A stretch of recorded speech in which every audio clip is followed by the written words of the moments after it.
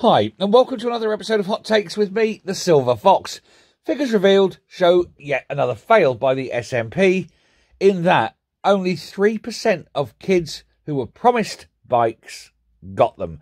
Do you remember the big furore over this, where the SNP said, oh, look at us, we're brilliant, we're marvellous, we're going to make sure every child in Scotland has a bike, like some kind of weird, pretendy Santa Claus. And yet, at the cost of millions of pounds, only 3% of kids in Scotland have got them. These bikes are working out around about £10,000 each.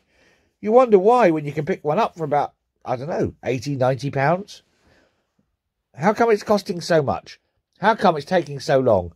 And how come so few kids have actually got one? Is it more of that Scotch mist?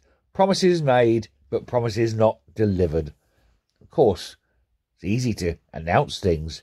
Very hard to do them, isn't it? Thanks for listening. Bye.